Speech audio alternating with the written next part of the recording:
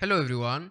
Before watching the tutorial about speech recognition I have made with Sphinx, I want you to watch this whole video because I have changed all the packages from the GitHub, and you need to see this video in order to understand it. So, if you see the tutorials on the YouTube, for example, if I go on the tutorial 1, you will see in the video that I have packaged the application a little bit different. So here it is the video 1, which is tutorial 1, tutorial 2 is the video 2, tutorial 3 and 4 are actually the videos 3 and 4. So because the whole package was 300 megabytes, I have deleted the libraries and added all these in two folders, separate folders. So you can see here, this folder contains the libraries for the tutorial 1, 2, 3 and 4, and this folder right here contains the libraries for the tutorial 3 and 4, the MaryTTS. So let's go for the tutorial 1 and recreate the project. So I have opened Eclipse. I'm creating a new Java project. Be careful here because you have commented a comment here. Don't use Java below 1.8. You need Java 1.8. So right here I will create a project XX speech recognition.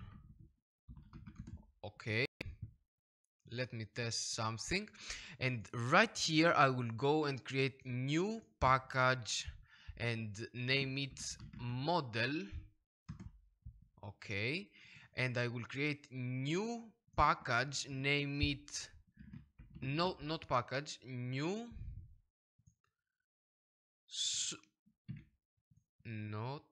new source folder.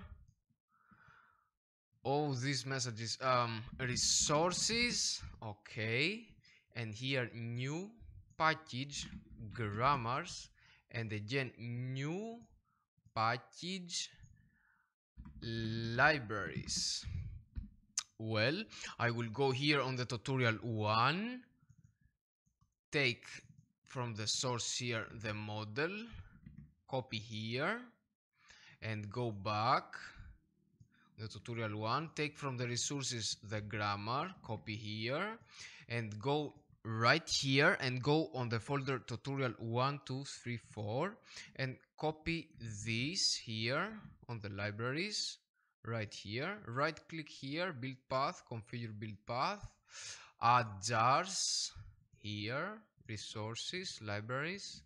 We copy these two, apply, and let's actually test it if it works.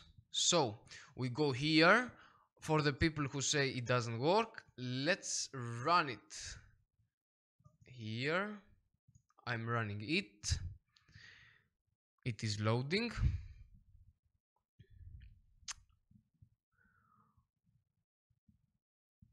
Okay, we can start to speak. So 1 1 5 7 9 3. Okay, it works pretty well. So feel free now to watch the other tutorials that I have made. I see you all very soon.